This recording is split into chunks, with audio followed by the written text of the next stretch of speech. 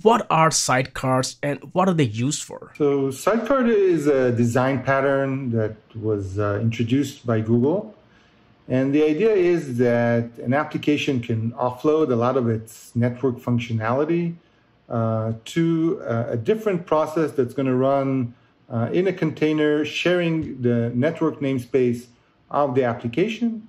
And that process can handle things like retries, traffic shaping, load balancing, authentication, encryption.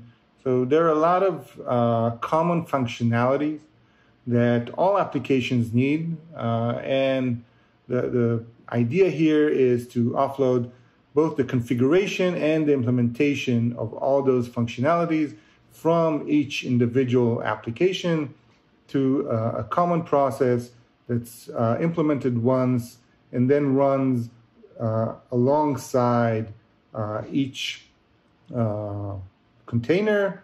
In Kubernetes, that means that these are two containers running in the same pod, which means they are sharing certain aspects like the network namespace, but are separate on other aspects as well.